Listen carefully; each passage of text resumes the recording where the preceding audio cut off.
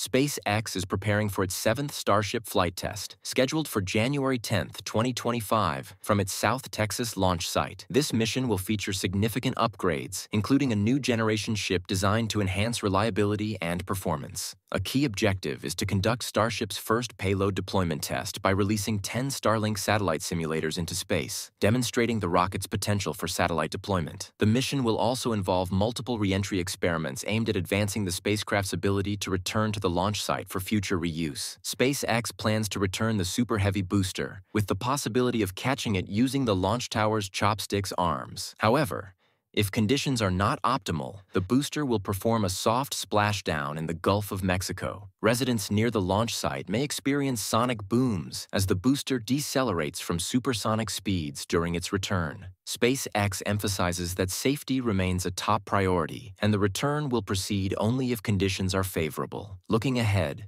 SpaceX has ambitious plans for 2025, including expanding its facilities in Central and South Texas and seeking approval for more frequent Starship launches from Boca Chica. These developments aim to bring full system reuse online and support increasingly ambitious missions.